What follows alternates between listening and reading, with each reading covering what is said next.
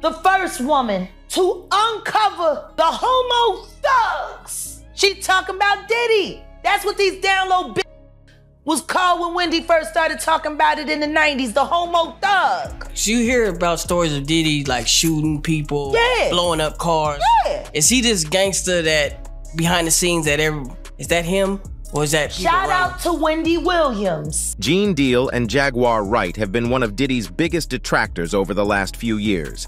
And shocking new information is now coming to light about how Diddy unalived a young child at a stampede. Tell me about the City College stampede that took place where 9 people died. Because I know you blame Diddy for that situation.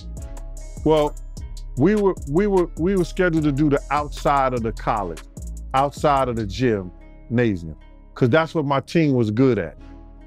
You understand? I had 18 guys prepared to be outside to make sure that we could get the crowd in order. You understand? Before there was any crowd. You gotta set the things up before you even get the crowd like that, especially in those type of things. And back then in the days, we used to have dogs and everything. I would have a guy with 2 dogs walking the street, making sure people go down the lane, you know what I'm saying, and don't bum rush the doors. You know, people ain't bum rushing the doors when you got dogs out there. You know what I mean? So, and it's crazy that we have to do parties like that, but that was one of our security things that we did. So now, Puff called me and said, yo, Gene, we only need 8 guys. I said, 8 guys? You can't, ain't no way you're gonna do the City College with 8 guys. He said, no, Heavy D, because him and Heavy D was doing a party together. He was like, yo, Heavy D want the FOIs to do the outside. I said, the FOIs? He said, yeah. So I said, yo, fuck it, I ain't gonna do it. You know, and then my man, who's my partner, Slick, said, yo, man, we're gonna go ahead and do it, man. And we just gonna get a couple of bottles, just gonna chill, and, you know, we just go outside. We do the downstairs. So Puff told me that, you know, he just wanted us to do inside the gym to make sure that nobody, you know, be over the celebrities like that. Anyway, so he cut the security and he got the FOIs, and the FOIs left their post, and that's how the people bum rushed the door, and 9 people died by going down those corridors. And you blame Diddy for that? Yeah, I do. It's his fault. But it's Jessica's fault for shutting the door. Because had she not shut the door, people would have just walked in the gym. And you'd have had a gym full of people. You understand what I'm saying? Nobody would have probably died. It's her fault and it's his fault. So you really think it's Diddy's fault? Why you believe that? Because you don't cut security to save $1. You don't cut security when security is the most important thing that you gotta have at these places. And that's what he did. He didn't listen. He didn't listen. And I even told him, I said, yo, if the FOIs don't get a barricade away from this door, people gonna die tonight. I told that to him. And what happened? 9 people died that night. What was his reaction to the 9 people dying? I didn't talk to him for a while. He used to come around with us with the same gang, and he just say, yo, he just speak to Gene. He like, yo, what up, Gene? I'll be like, yo, what up? I didn't speak to him until after that Suge Knight stuff that they had with Jake in Atlanta. That's when I started back really speaking to him. Wow, because you felt the type of way about what he did? Nah, come on, bro. 9 kids died, bro. I was pumping the chest of one little boy when my man was crying. Even hearing Gene talk about it is heartbreaking. Talking about, yo, this is my first time him being out. This is the first time him being out, bro. My mama gonna kill me. I'm pumping on the chest of a little 17-year-old boy. How would you feel?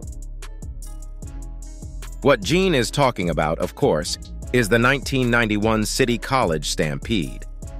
A dangerous stampede broke out in a Harlem basement gymnasium when an oversized crowd tried to get a glimpse of celebrities at a basketball charity event organized by Puff Daddy, better known today as Diddy or Sean Combs. By the end of December 28, 1991, 9 people had died, and at least 29 others had been injured when an anxious crowd attempted to force their way into a city college gym to see a game featuring Boys 2 Men, Run DMC, Jodeci, Heavy D, and Big Daddy Kane. Charmaine Jones, a witness and victim, says she is still deeply affected by what happened that night and can count on one hand the number of large-scale events she has attended since. "I still find myself traumatized," she tells the Daily Beast. "If I go to a concert, if I'm not in the first 5 rows, I'm not going. I don't do large crowds. I don't do larger rooms. Even to this day, I still have lower back pain from that," she adds. "I didn't want to go to the hospital because I was just like, I'm okay. Some people lost their lives. At the end of the day, I'm alive and I have my life." But that's definitely something that I had nightmares for weeks, because the screaming, people were looking for their friends. It was a horror show.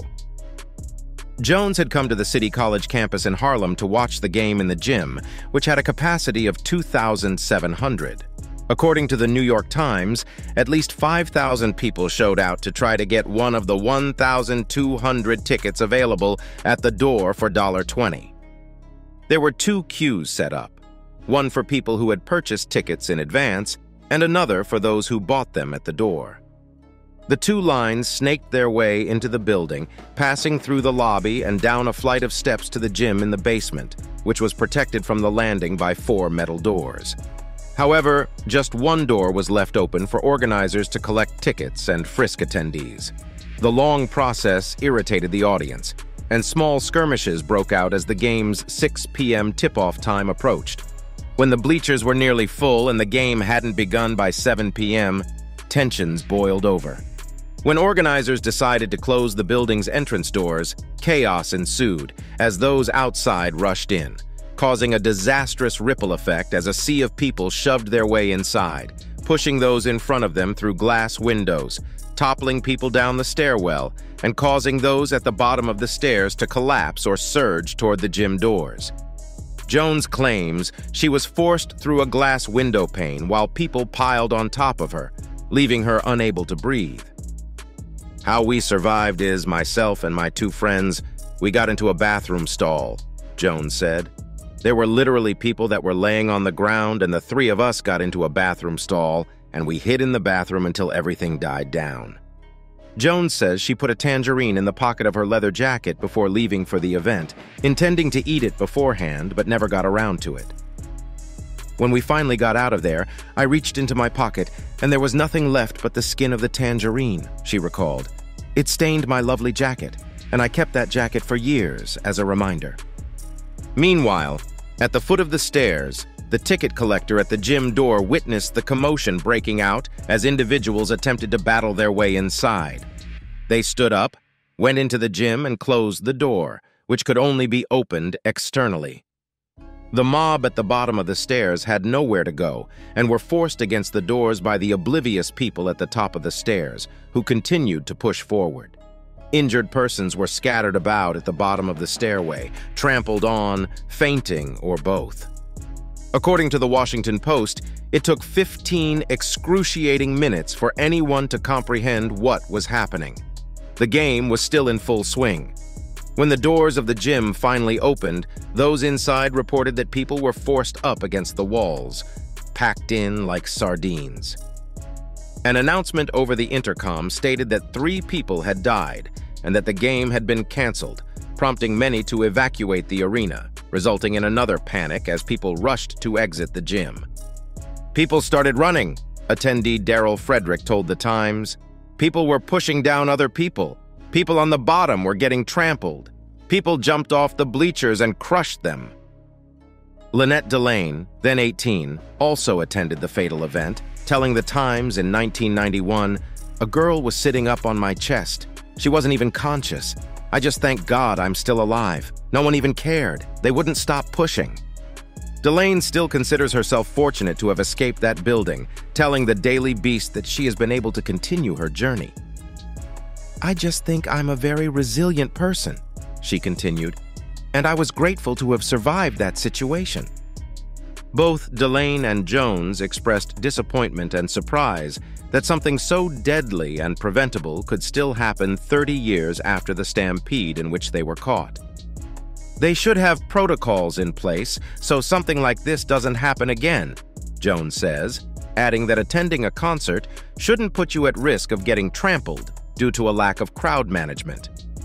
Combs has addressed his culpability in the Harlem Stampede, saying in 1998, "City College is something I deal with every day of my life. But the things that I deal with can in no way measure up to the pain that the families deal with. I just pray for the families and pray for the children who lost their lives every day."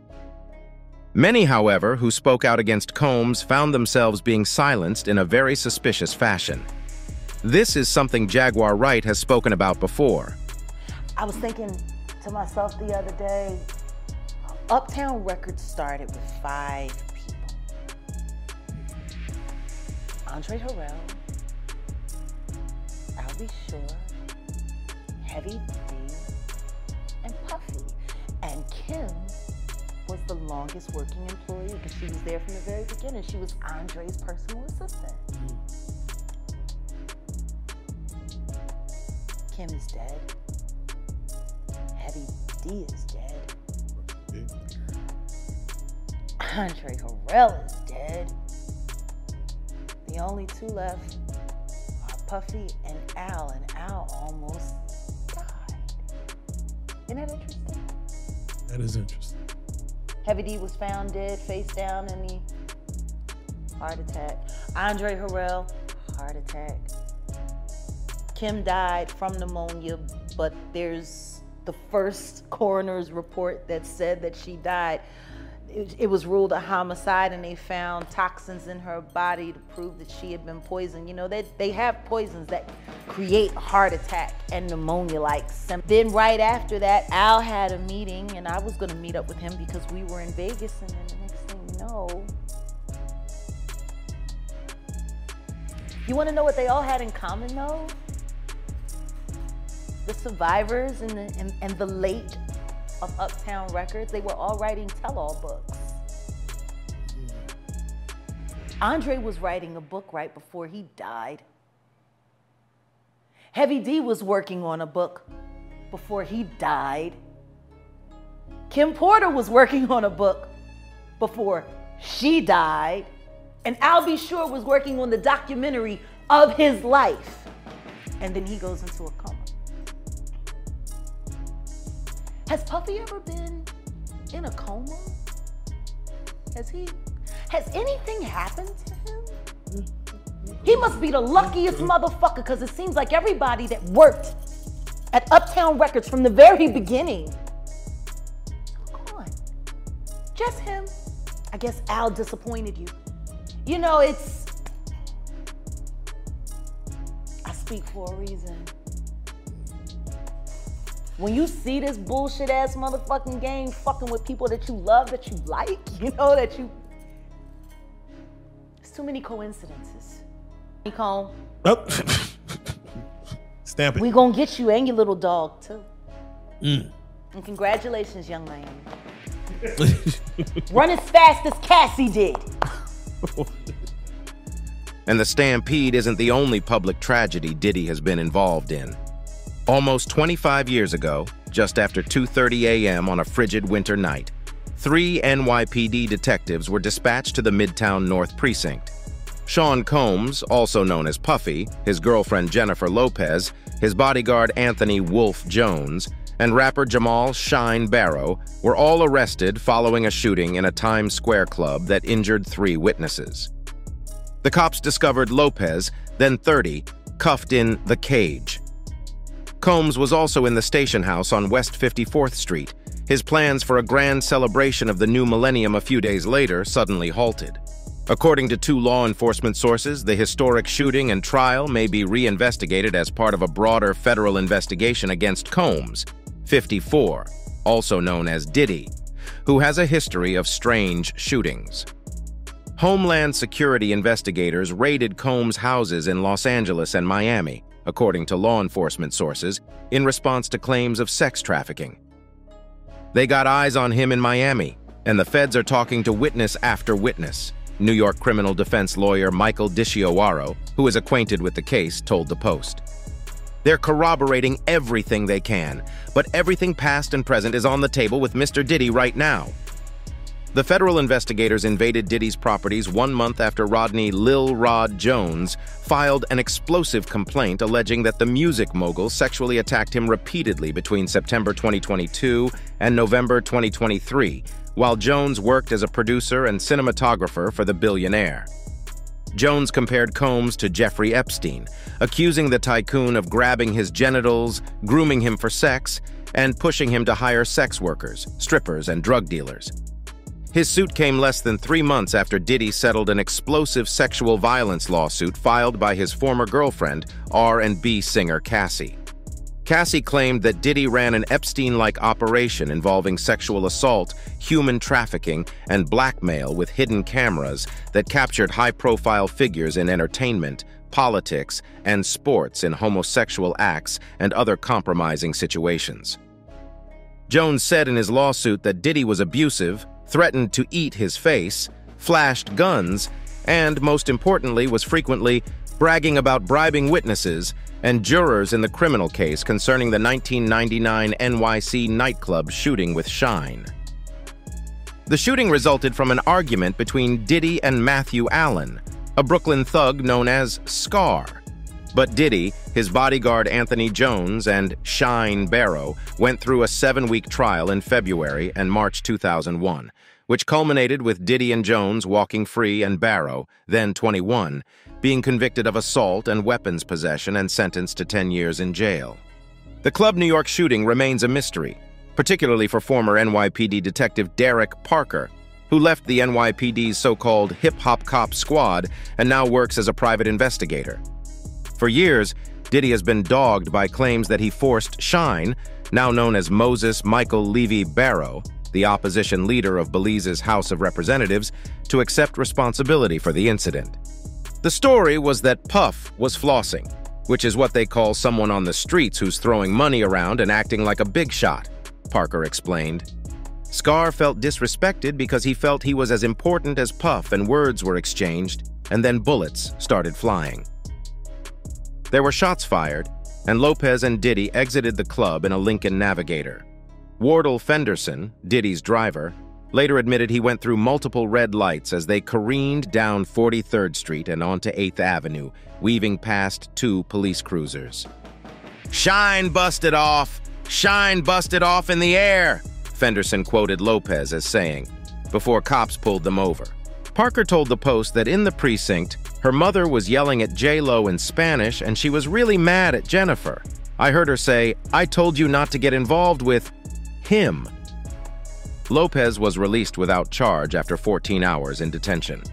Her publicist declined to comment to the Post, but sources in her camp confirmed that she was not charged in 1999. Natanya Rubin, one of 3 victims in the club shooting, has long claimed that Combs shot her in the face. Jones claimed in his lawsuit that Diddy openly boasted about carrying out the shooting and bribing witnesses and jurors to ensure his acquittal. Mr. Combs shared that he was responsible for the shooting in the nightclub in New York, Jones claimed. He also claims Diddy bragged about employing Lopez to smuggle the gun inside the club. He shared that artist, and Mr. Combs' girlfriend at the time, Jennifer Lopez, a.k.a. J-Lo, carried the gun into the club for him and passed him the gun after he got into an altercation with another individual, Jones claims. Diddy, through his attorneys, has rejected Jones's allegations. His lawyer referred to the government raids as a witch hunt and blasted the military-level force utilized. Diddy had the support of Glenn Beck, who was manning security at the club that night and is now a martial arts expert for Deadly Art of Survival magazine. Beck testified at the 2001 trial, but told the Post that it appeared the prosecution was determined to nail Diddy and thus did not question him about Barrow, a.k.a. Shine.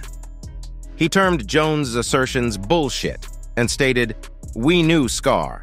We knew Shine. He was a wild kid from Brooklyn."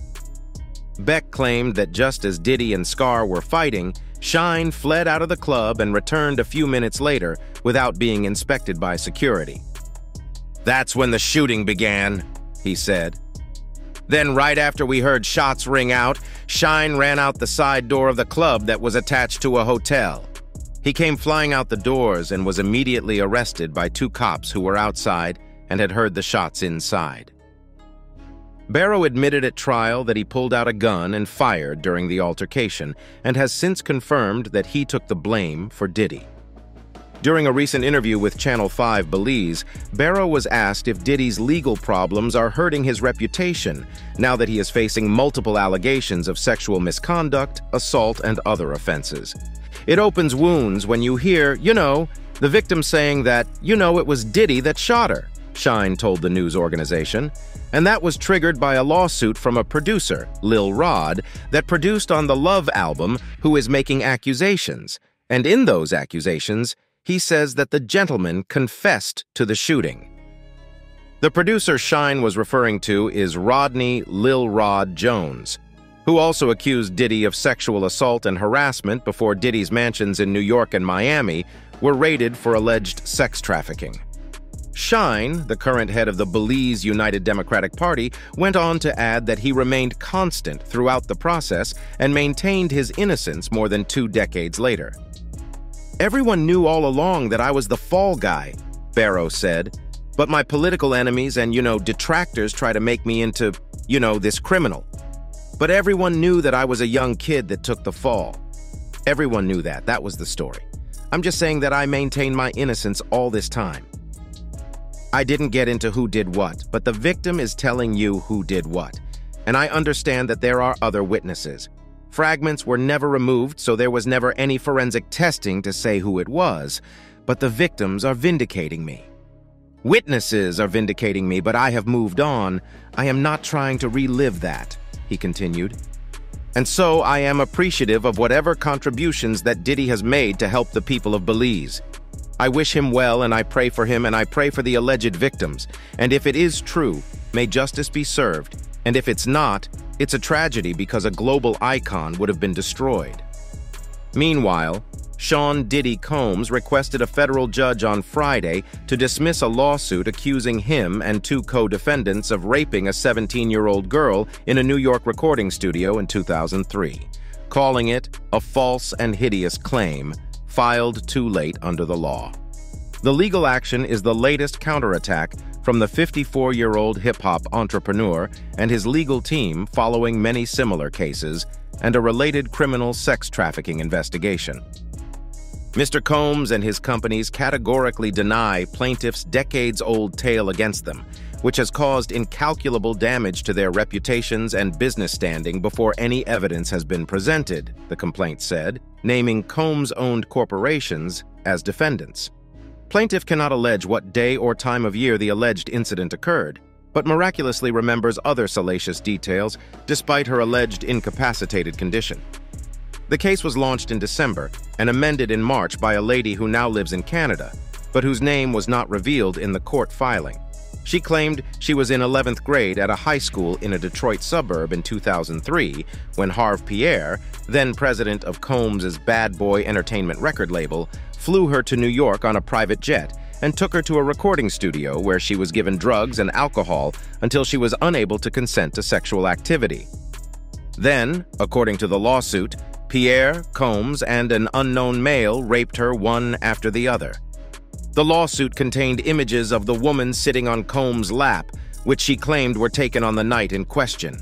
The defense filing requests that the action be dismissed now with prejudice, which means it cannot be refiled, to protect the Combs defendants from further reputational injury and before more party and judicial resources are squandered. Michael J. Williman, one of the plaintiff's attorneys, stated in a statement in reaction to the filing, "At this point, no one should take anything Diddy or his lawyers say seriously. Today's motion is just a desperate attempt by Combs to avoid accountability for Miss Doe's allegations of gang rape and sexual assault. It won't work." At this early stage of the action, the arguments are procedural rather than factual. Some of the lawsuits filed against Combs involve decades-old allegations, and they are among the more than 3,700 legal claims filed under New York's Adult Survivors Act, which temporarily suspends certain legal deadlines to give sexual assault victims one last chance to sue for abuse that occurred years or even decades ago. The new deadlines imposed by that statute have expired, but the suit against which Combs filed the petition on Friday was filed under a separate law, New York City's Victims of Gender-Motivated Violence Protection Statute. That local legislation also allows accusers to file civil lawsuits alleging sexual assault after the statute of limitations has expired. However, Combs' motion claims that the action was filed too late since the city law is preempted by state law, which requires the lawsuit to be submitted by August 2021 to be timely. New York state law trumps New York City law without exception, the lawsuit states. The updated version of the complaint filed in March attempted to resolve some of these flaws, but Combs' lawyers claim it did not go far enough. The judge has ordered that if the action proceeds following this challenge, the woman must provide her name. The Associated Press does not normally name anyone who claims to have been sexually abused unless they come forward publicly, as several of Combs' accusers have. Friday's defense filing also faults the suit for containing a bolded, legally irrelevant trigger warning calculated to focus attention on its salacious and depraved allegations. Last month, Combs also moved to dismiss a lawsuit filed by Joy Dickerson, who said she was a 19-year-old college student when Combs drugged and sexually abused her. That's all for the video, folks. Thanks for watching.